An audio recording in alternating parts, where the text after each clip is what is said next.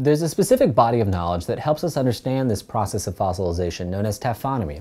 Taphonomy is the study of the process from how an individual goes from being a living, breathing organism to something that we might recover in the fossil record. It tries to investigate that process of death, eventually decay, or perhaps fossilization that individuals go through. It's important because all of that information in this taphonomic process, what happens to an individual after it dies, how it might get distributed and moved about, potentially informs what kind of information we're able to get out of that fossil when we recover it.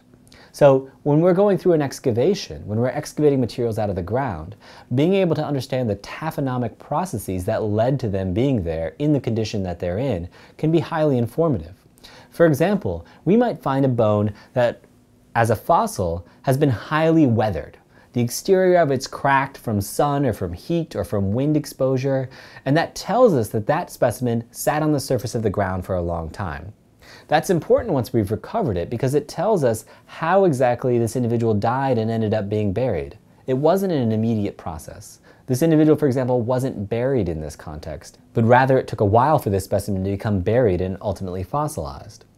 Likewise, it can tell us something about, for example, how well preserved the surface of a specimen is and whether or not we can see certain kinds of evidence out of it.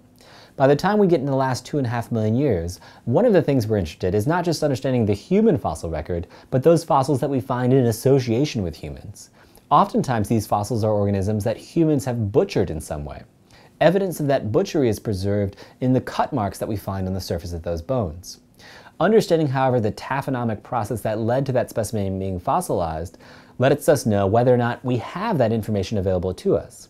We don't want to accidentally mistake some other kind of natural taphonomic feature with a human intentional cut mark on a specimen.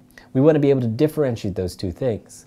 So understanding how taphonomy works, how things go from living, breathing organisms to fossils preserved in the fossil record, is an important first layer of understanding that helps us interpret the fossil record.